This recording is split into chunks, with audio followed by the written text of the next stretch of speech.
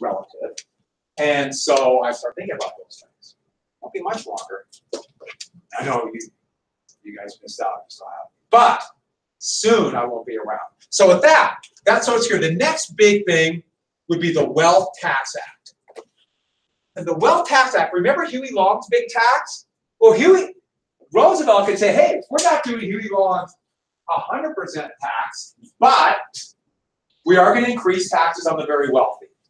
This is a progressive income tax.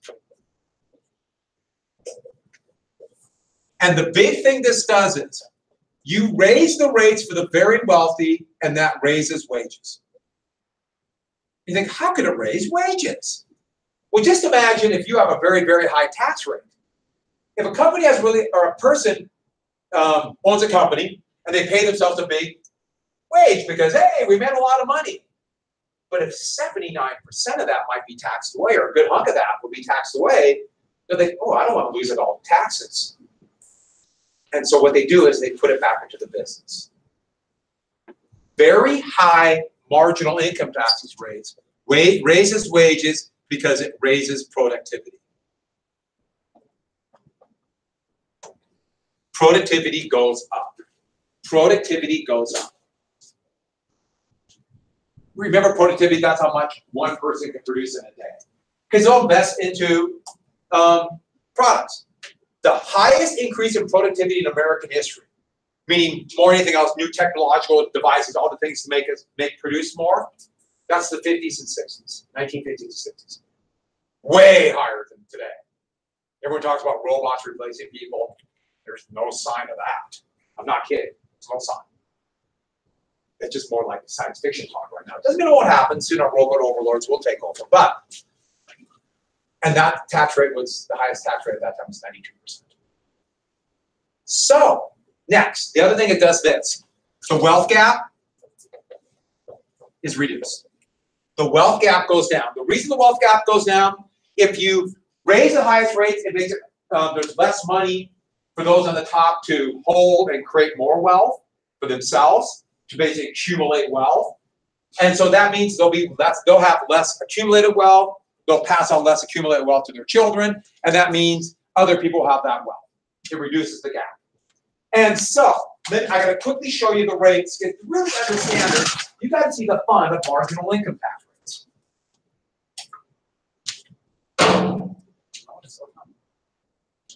My room. I'm gonna keep that till I retire. Huh? No, I'm just going to leave it, but the janitors just left it there 2 years ago when they cleaned the rooms in the summer. And I just left it there thinking they'll take it someday. They've never taken it back, so I'm going to see how long it can last. I clearly lead a very exciting life. Okay, so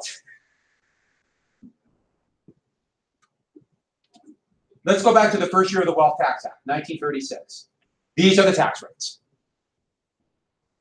They go all the way from the first $4,000, everybody pays 4%, and then anybody who makes incomes over $5 million is at 79%. Remember, Huey Long was at 100% for over $1 million. So this is like, hey, you want Huey Long's tax or mine? And this really only hit one person at this time. Only one person was making over $5 million a year at that time, John D. Rockefeller. So that the John D. Rockefeller tax. But nobody pays this percentage. These are, and get this down, marginal income tax rates. Just like when I told you about the payroll tax and the wealth tax, or the Huey Long's wealth tax. What it is this. Everybody pays the same tax for the same dollar. This is the way taxes are done to this day. So everybody, their first $4,000, the first $4,000 for everybody, they pay 4%. So if you make $4,000 a year at this time, you pay 4%. If you make $100 million, the first 4,000 of that 100 million is taxed at 4%. So to figure out that tax, you come up with a number. Then everybody's next $2,000, so 4,000 to 6,000. That's taxed at 8%. Come up, that's how much it is. Then the next 2,000 here is taxed at 9. the next 2,000 at 10. Come up with a little number and then add them all up. The math is much easier than that. We're doing there's a formula that's very easy. But that's the way marginal taxes work. All the way down. So let's say you make $10 million a year at this time. Only that $5 million over that will be taxed at 79%. Then the next, this is $2 million to $5 million, that $3 million will be taxed at 78%, and so on. So everybody pays the same tax for the same dollar. So regardless of your income, your first $4,000 is taxed at 0. I'll show you what it is today, but that's the 0 I'm at 4. That's the way it works. That's how taxes work today. And the reason they do this is to not discourage you from getting a raise. If you thought, let's say it was 4% and then all your income would be taxed at 8 if you go up to this, you might be reluctant to take a raise, wouldn't you? This idea is if you get a raise and go up to the next tax bracket, only, let's say you go up to the second tax bracket, only the money over $4,000 will be taxed at 80%. That is how marginal income taxes work. And what I just told you from the last poll I saw, Gallup put out a poll about people's knowledge about basic information. Now I think it's funny because everyone complains about taxes, and yet 85% of the population did not know what marginal taxes were. Adults. And my guess is most of you, some of you might have known, but most of you probably did not, right? Nothing to be embarrassed about. But now you know. And that means that we're smarter and better than everyone else, right? Who's with me on that, right? Right? Now, it is funny though, everyone complains about taxes and then doesn't know how they work. But the big thing is, people do work. They're busy. They have lives and families. You're not going to expect them to know every detail. And so people might say stuff because they hear the wrong thing and people don't know. But this is another example of those who do know and then mislead people to not explain the way marginal taxes are to make you think you're paying more. That's where it gets dangerous. That's what I'm talking about here. So what I told you about marginal income tax rates, it's not that you have to know every day, even though this will be on the test. You have to reproduce this table. I think that's fair, right? Should you do 36 or 37? 38. And so that's the big issue, is to know how they basically work and know that everyone pays the same tax for the same dollar. Everyone's first 4,000, and it works. I'll show you today's rates in a sec. And one more thing I should add. This is not hard. If you think that is complicated, what I did is actually a simple formula. Montana state taxes have the formula on there to have a different kind of progressive rates. When I first started doing my taxes, you come up with your taxable income, and so let's say I'm just throwing a number out here, $40,000. And you go and you look, they just had a table, 40,000, there's my tax, boom, that's all it was. This is easy. The reason why there are accountants and CPAs, certified public accountants, and all the things in the tax laws is to figure out your income. Taxable income is the big thing. That is where you have all the tax laws. They figure out what's taxable income. The IRS puts out the laws, they put them like phone books. And so they have a phone book with the tax laws, and they have all these different volumes. And so the 2018 tax law came out, and I saw someone standing next to all the books stacked up, and it was about a foot taller than them. And my guess is they're maybe 5'8", 5'9", and so that's a half foot taller than me. That's just the law stacked up. And almost all of our ways get deductions for mostly wealthy people to reduce their taxes. So that's the issue. So let me show you, when I told you the 50s, the most productive time in American history, let's find 59. See the highest marginal rate?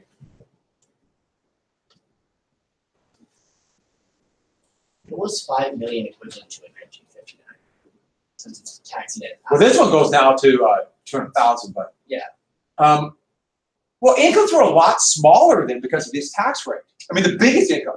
Everybody else's wages were going up, but the very tip top were not near as big as it, not even close. But you multiply that by about 20, that's what it would be. There's been a lot of inflation. And so you want to see today real quick just to get an idea. And there had been a big tax decrease in corporate taxes passed by the Republican-controlled Congress in 2017, signed by President Trump. So this is the way it looked like. The table's not near as nice. It has single, married but separate returns, and then head households just where one person's working. And this is the way taxes are today. 10, so taking the single one, 10% for the first, about 9,800. The highest rate's 37%. Yeah.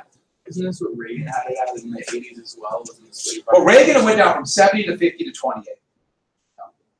And is this conservative or liberal tax policies? Very, very conservative. Yes. They pay a lot less. The idea is to funnel money to the very wealthy. Remember, they would then spend it other ways. And one thing I should add, though, let's say you make $20,000 a year. I'm just throwing a number out. And then the door, $20,000 a year. There's a standard deduction of $24,000. Yes. Yes. You need the 3 minutes. Oh yeah. The what? Is this what you need? Okay, so you got 3 minutes, right? Brainstorm and thesis. You're more welcome to sit here or go outside. And so there's a $24,000 standard deduction that everyone gets unless they want to deduct their charity and mortgage interest, all kinds of things. So you subtract that from your income. So if you make $24,000 a year, subtract $24,000, what's your income? You pay no federal taxes. And beginning of World War II, they started withholding. You see your paycheck and all the things they withhold. Your employer does that. So they withhold income tax. And then what you're doing is when you figure out your income tax, you're figuring out your taxable income. You're figuring out your taxable income. And if you overpaid in withholding, that's where you get a refund. That's what the refund is, if you overpaid during the year. So like when I did my taxes for my wife and I staff, our taxes about a month and a half ago. I did those, and you figure out your taxable and compare it to how much they withheld. Most, slightly over half people actually paid more in taxes than they did before because the tax cut they passed in 2017 was the year chose very well. So those are marginal income taxes. Any questions? So if I just set up a table and give you a taxable income, you can do that to cost test. Good. All right, so please remember this about marginal income taxes. I'm not going to do that. The next big thing of the second New Deal, the WPA. Everybody write down the WPA. The Works Progress Administration. And this, the Works Progress Administration. Come on, stop. So I'm showing a little bit more of that New York one. That's Mayor LaGuardia of New York. The Works Progress Administration, Roosevelt realized that the PWA, the CWA, the CCC, the TVA weren't big enough. And this will be the biggest program. So the government is going to go into deficit spending and start building. And this program is so immense, it's hard to even really comprehend the size, even though it probably wasn't big enough to totally get out of the Depression. But listen to the number of roads and bridges they made. So get an idea of what they made. It's Social and economic changes lay in Washington. After 2 years of emergency measures, Roosevelt created the Works Progress Administration and by presidential order forbade the agency to discriminate on any ground. This was one of the biggest things that happened because of the WPA. Georgia, even though Roosevelt could not get a Civil Rights Act to get rid of Jim Crow laws, the government was segregated. And it was normal to not give jobs to blacks or certain jobs to Hispanics, or for that matter, based upon sex. This had no discrimination for any reason. So even though there would be a lot of sexual discrimination, they could not discriminate based upon race. And remember the grandfather's clause and those laws like that blacks could not vote in the South? Blacks who could vote got to the North or a few areas in the Upper South they could vote. Blacks, about 60-40, voted for Republican. Why Republican? The party of Lincoln.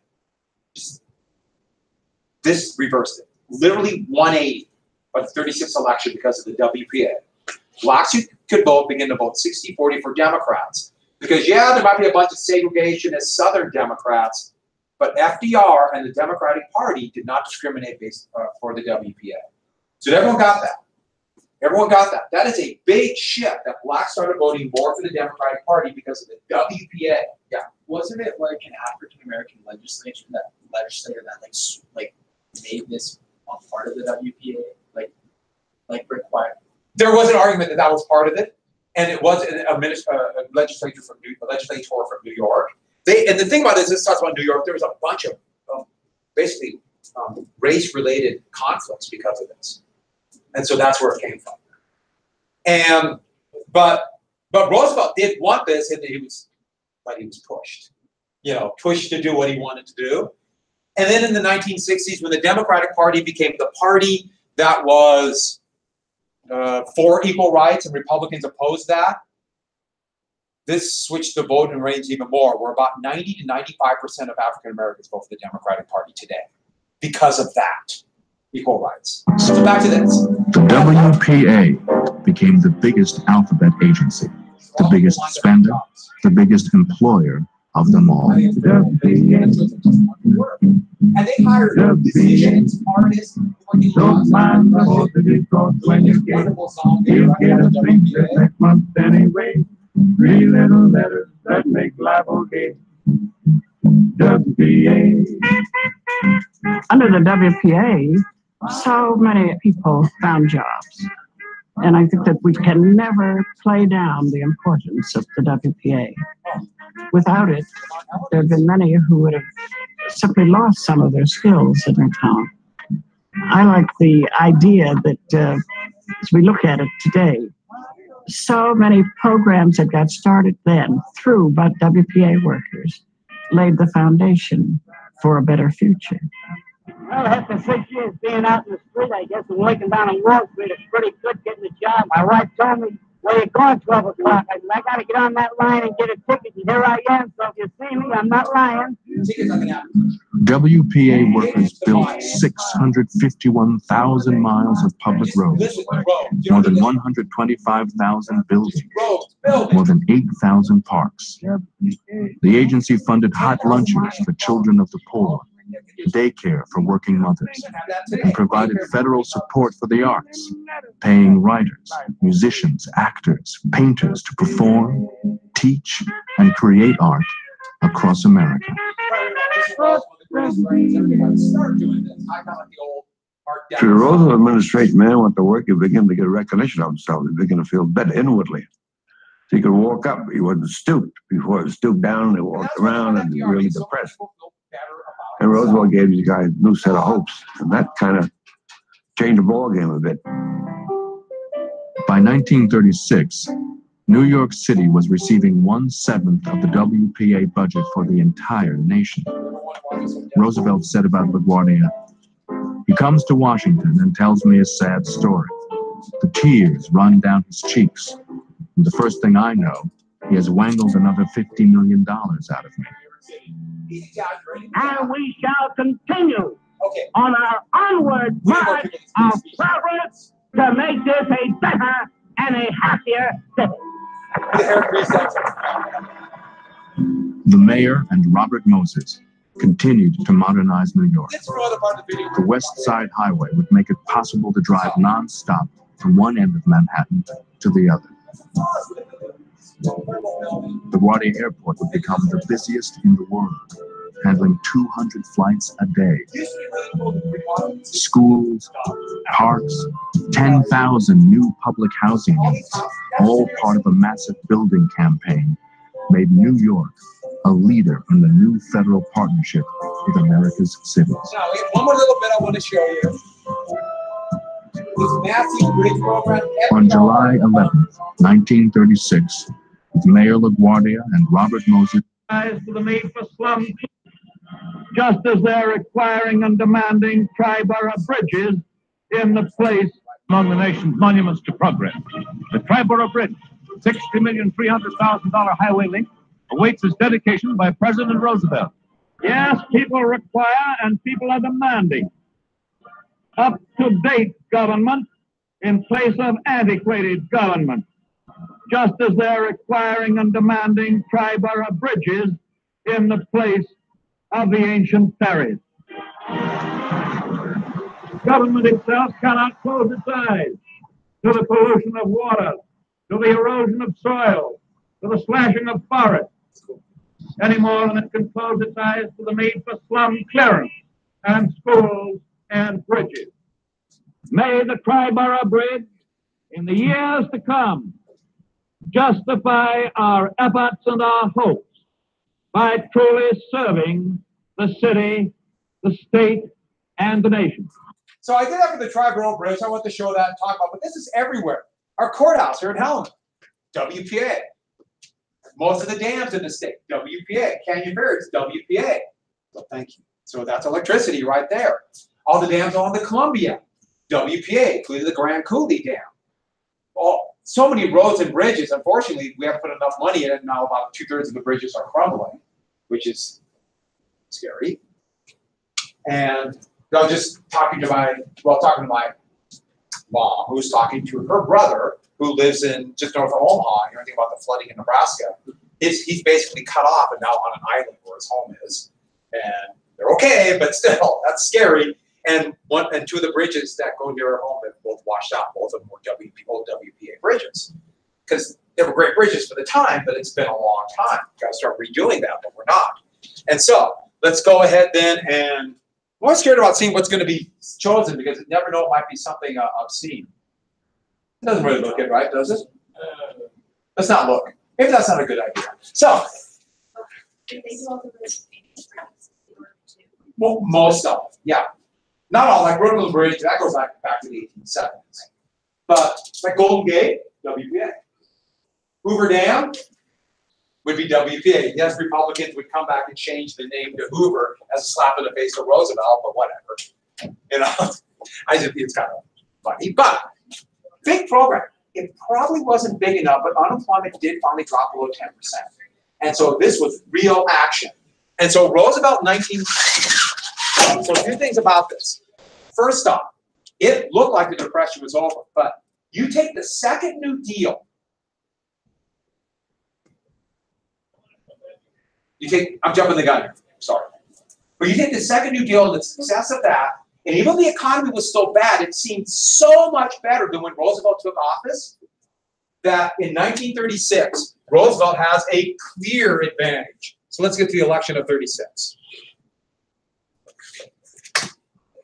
Okay, 32, Roosevelt won partially just because people wanted Hoover and the Republicans out. But now they're going to run on their programs. Did I forget the Wagner Act? Yeah, oh, shoot. Partially the election of 1930 was so important because of the Wagner Act. Sorry about that. The last part of the second, I really thought I said that. This is one of the problems when you, like I told you, I should be retired now. So, the Wagner Act would allow for the creation of labor unions. To allow unions to negotiate, basically what it meant is companies had to recognize a union if over half of the workers voted for a union. And so that allowed then the unions to have collective bargaining.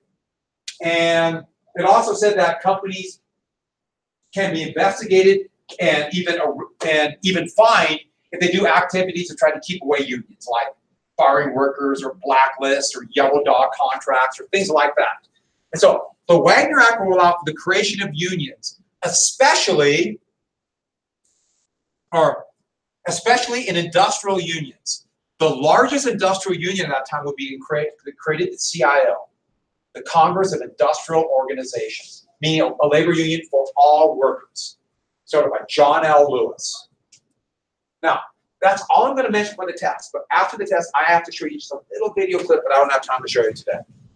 So, this goes against conservative economics that you can imagine of the very wealthy hated labor unions, but eventually, by the end of World War II, nearly 40% of all workers would be in a union.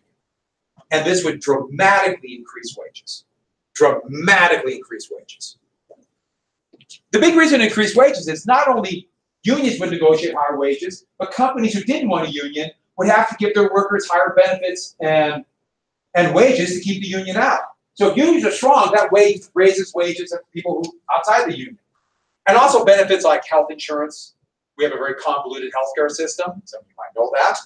And without law for health insurance, but crazy things like sick leave and vacation, those would be because of unions. Weekends too, because of unions. And the unions get weaker because in 1980, union membership, it was about 35% in 1980, and now it's down to 6%. Yeah, union membership is really low, and so what that means is it has downward pressure on wages for most people. Profits go up, wages go down. But there's a problem with unions, and we get big and top heavy, but a big act. So union members are now politically strong. And who are they going to vote for in the election of 36? See how I say way back? Wasn't that creative? You impressed? Who? FDR. And now the Democrats could run on the New Deal. Alf Landon of Kansas would be the nominee for the Republicans. Landon. Let me rewrite that. Alf Landon. But it wasn't even close. In perhaps the biggest landslide, in the biggest landslide election in history up to that time, FDR won a stunning victory. Landon lost his home state. This was a stunning victory. Nobody had ever won a bigger victory than him. Only a couple elections are bigger. LBJ won bigger in 64. Nixon won bigger in 72. Reagan in 1984 was pretty close, but most elections are much closer. This was a 20 percentage point win. Unheard of. LBJ would win by more. And so, FDR won this massive victory. Democrats swept control of state houses, the U.S. House, governorships. Montana, almost the entire legislature were Democrats, which seems so odd today.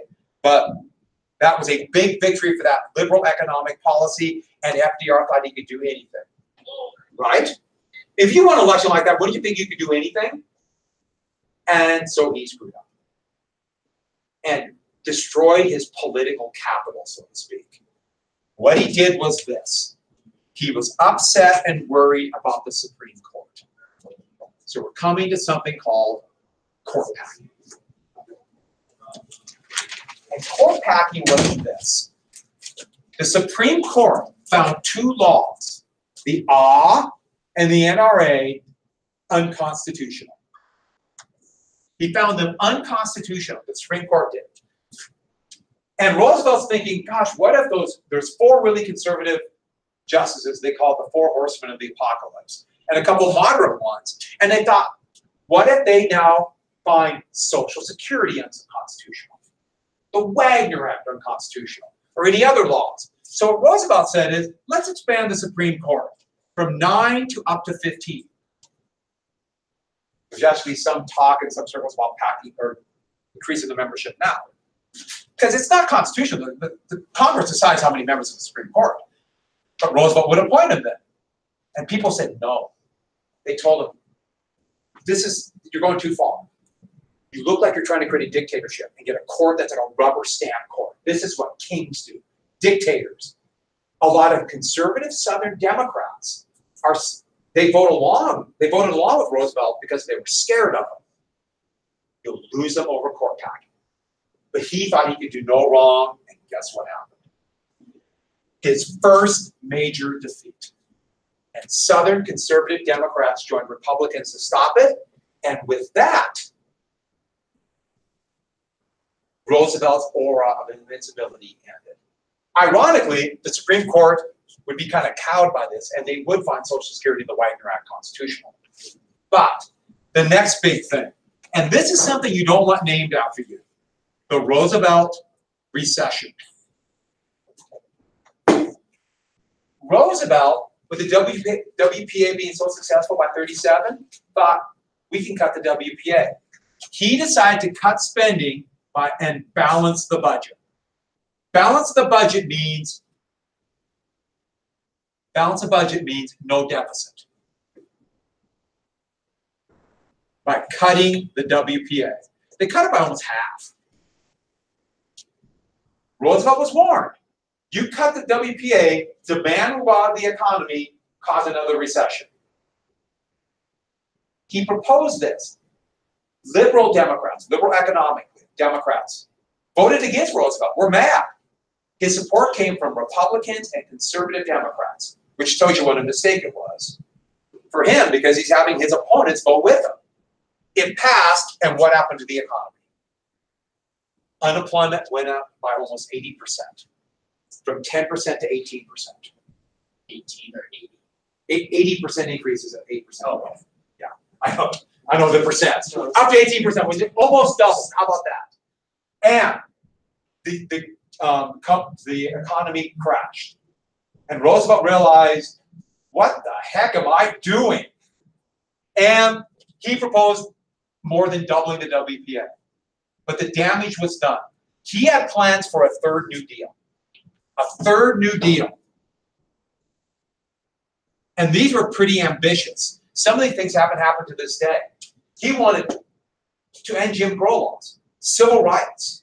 He wanted education reform, especially a massive aid for poor school districts and free college tuition for public schools. Thankfully, that didn't happen. Huh? And national health care insurance. He wanted all those things. His wife was also pushing it for women's rights, but didn't happen, right? No, that would happen. And for the most part, that only partially has happened now. Yeah. So did like people in this time period when he became invincible, did a lot of those like calling him like a socialist and stuff like did that like grow? Yeah, when he lost his invincibility, yeah. Then they felt a little more bold. See, he's just like any other dictator. He wants to do that. But everyone gets hubris, The second AAA would be one of the last two major actions. This would provide loans to prop up farm prices. And the other one is the Fair Labor Standards Act. The Fair Labor Standards Act, a lot of you know this. The Fair Labor Standards Act, which would pass the Supreme Court. All of you know this, I bet anything. Minimum wage, instead of a minimum wage, by interstate commerce, pass the Supreme Court. 40-hour work week. And by the way, how do they enforce a 40-hour work week? They do. It's called overtime. You heard of overtime pay? That's for the Fair Labor Standards Act. So you pay anybody who works over 40 hours, time and a half, to discourage forcing people to work over 40 hours so you hire more workers. That's where overtime pay comes from. And child labor. I said child labor at 16. And more conservative administrations want to get rid of this. I mean, when President Trump first went into office, he tried to get rid of the Fair Labor Standards Act. I would have liked to. Talked about it. Probably is going to happen. If he wins a second term, I would bet. So, I think this 10-year-old should be out there working the streets. So with that, one more last thing. The last thing. Roosevelt was reluctant to fully adopt liberal economics. And liberal economics will be the opposite of Keynesian. There's an economist by the name of John Maynard Keynes. I know it looks like Keynes, but he's English. So it's pronounced Keynes. Like if you go to the, English language is weird in so many different ways. But Keynes actually wrote him a letter when he was talking about cutting this and said, don't do it. It's still too unstable, demand will fall. If demand falls, it'll be that same problem with debt deflation. Lowering demand will just spiral out of control. Don't do it. Well, Roosevelt would listen by then, but it was kind of too late for him politically. And Keynes was writing on his book on economic theory, would develop a whole idea of liberal economic that we call, add an I-N, Keynesian. That is liberal economics. So let me quick chart it for you. You want to see the chart? So remember, conservative economics went from wealthy down. Can you guess what this is going to do? Bottom up.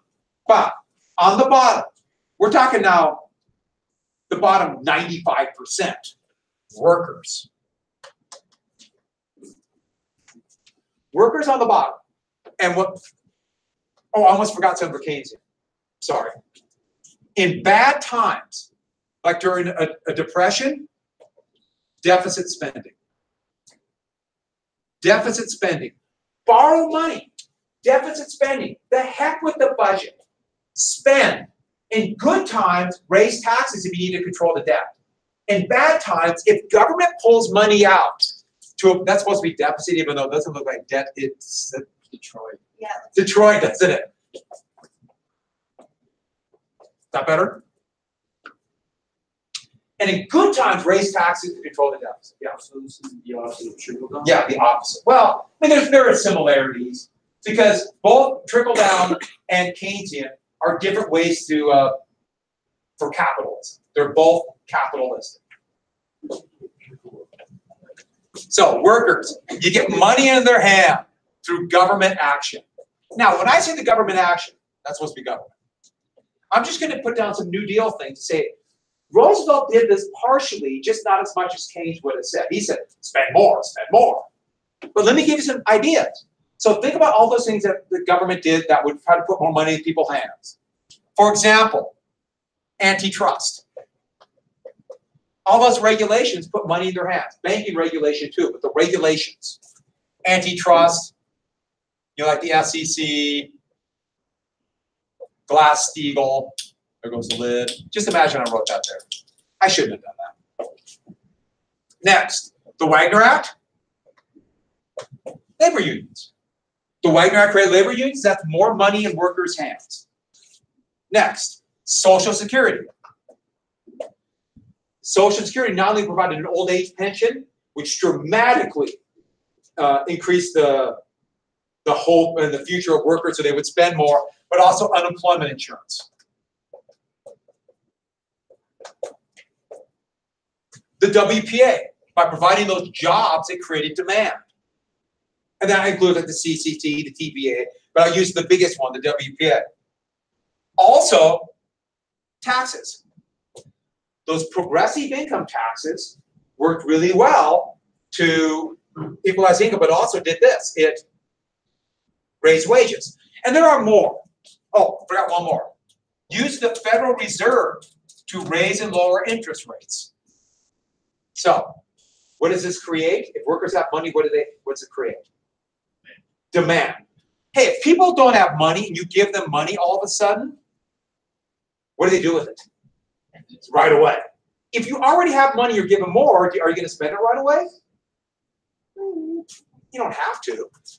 If companies start realizing, hey, people are buying stuff, they'll increase production, aka supply. Does that make sense? They'll start producing more. When they start producing more, they need what? And do you see the engine of economic growth? More workers with more money and demand. And some of these programs will begin to be reduced as you get out of the depression. A couple of things we got to talk about really quick. First off,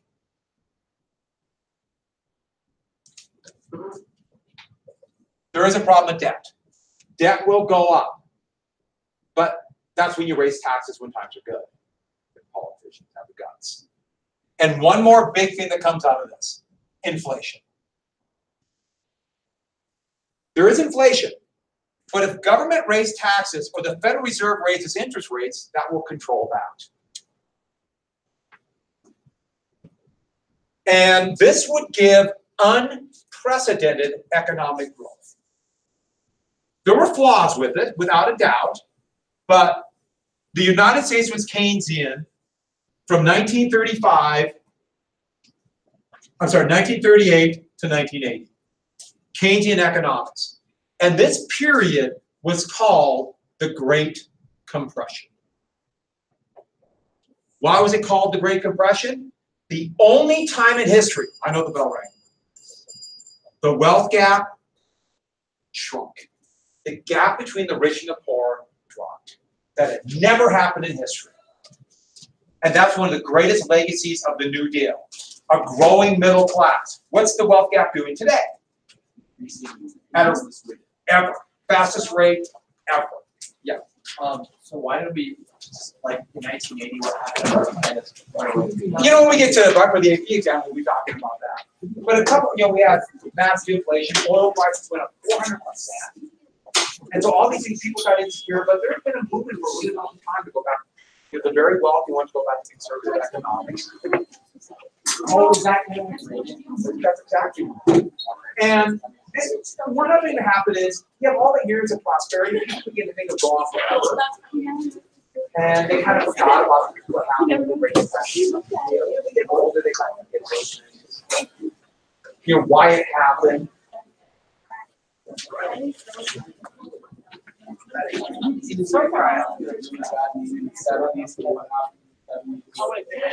Yeah, there's an issue with that, yeah.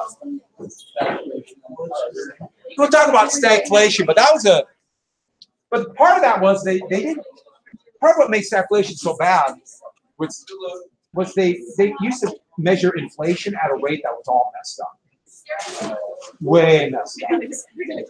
Question? Answer. Test tomorrow.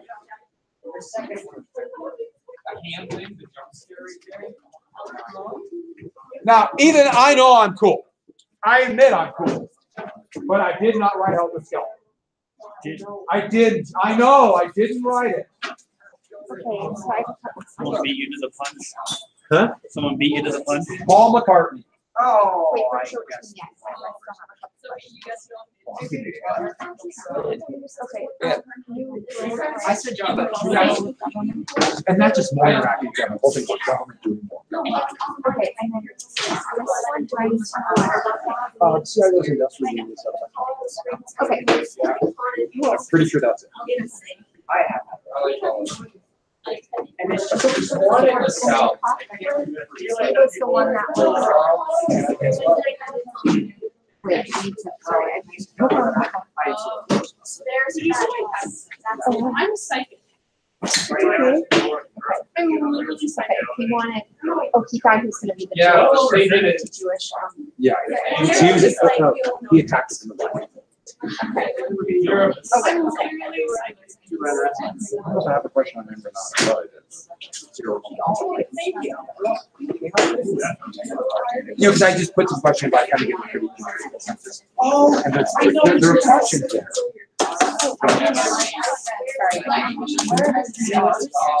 Oh, forget about you. I was going to ask that. It's a weird thing to start with, so I thought let's not contest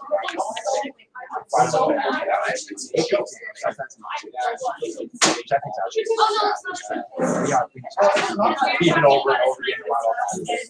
So I don't want to confuse you with that. So thank you for reminding me. I forgot to say something. So I mean, remember, remember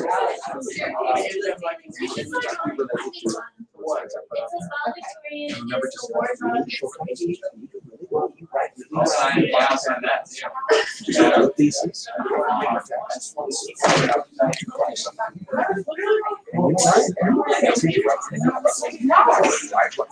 That's the great thing about us. Oh, this is how we do